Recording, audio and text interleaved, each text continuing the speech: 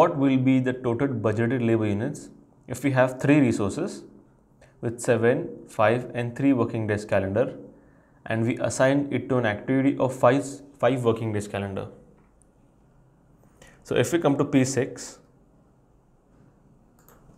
so I have created 3 activities and given the activity name of resource 1, 2 and 3, and I have assigned them 3 resources, 1 resource to each of the activity.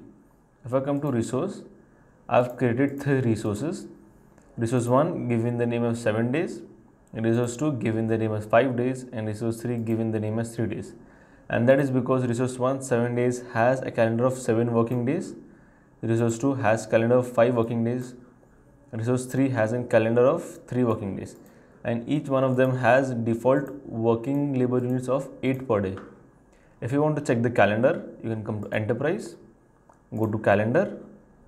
Now let's check for resource 1 which has 7 working days. This calendar, resource 1 7 days. We go to modify, and if you see over here, we can see all working days as white, nothing is graded out. If I come to work week, you can see it is showing as each of the day as 8 working hours. Similarly, if I come to 5 days working calendar, and if I click on modify, you can see Monday to Friday is white and Saturday, Sunday is grayed out. It means that this resource has 5 working days calendar. You can see Saturday, Sunday is 0.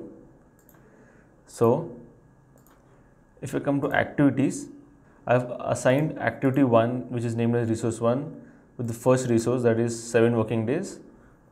I have assigned resource 2 with the resource 2 and resource 3 as a third resource which has 3 working days calendar.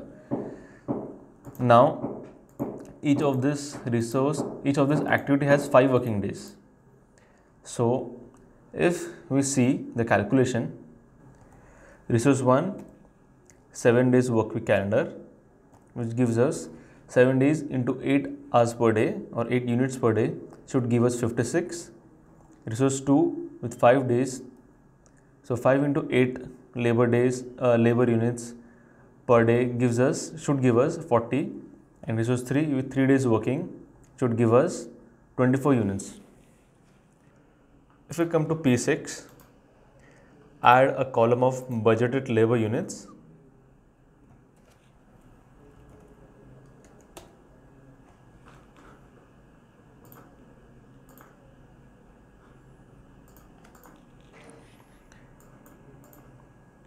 Budgeted labor units, click on apply. You can see that the budgeted labor units is showing us 40.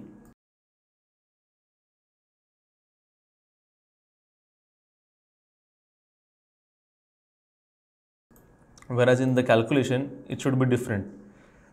As per calculation, resource 1 should have 56 units, but it is 40. Resource 2 should have 40, that is true, and resource 3 should have 24, but it is 40.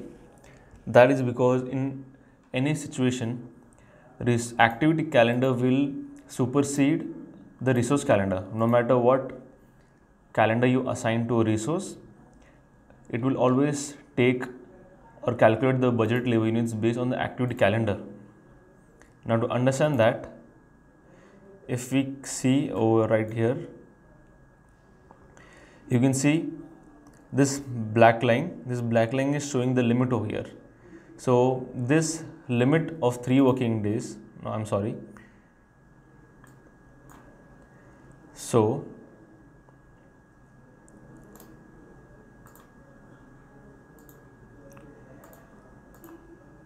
yeah, okay, so right here, if I change my time scale to working days,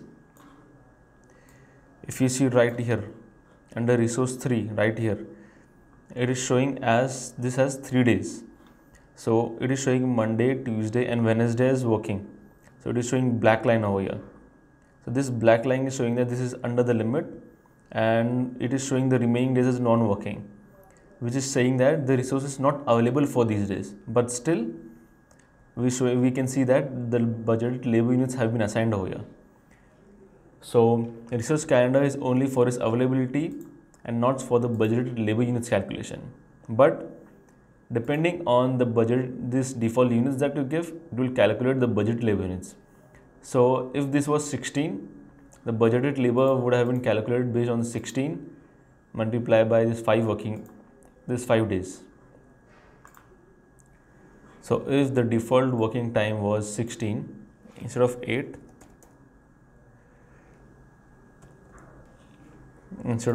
so 16 times 5,